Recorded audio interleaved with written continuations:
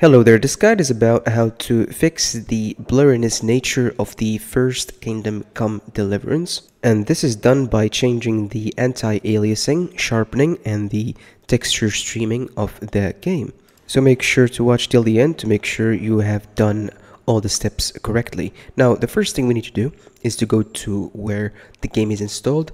If you have the game on Steam, it's going to be in your C drive. Program Files 86, then Steam apps, then common. If you have the game installed elsewhere, make sure to find where the game is installed for you. Now for me, it's located right here.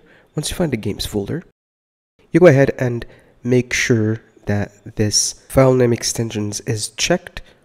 You can also see the changes here. Each file is going to have an extension. You can also change it right here by making sure that this is unchecked in the folder options. After that, we go ahead and create a new text file. Then we change its name and extension to user.cfg. Make sure you have the dot. After that, you click on yes, then open it with the text editor. I'm going to use the Windows default text editor. Then we add the following. Now these lines are going to be left in the video description for you to copy and paste. You can also change the values, but these are my recommended ones to fix the blurriness. After that, we just save the file. Now, this won't be enough because now we need to make sure that the game executes this file. To do it for Steam or any launcher, you just go to the game library and find the game. Once you find the game, you just right click on it, go to properties, then launch options and add the following. Exactly as I typed it.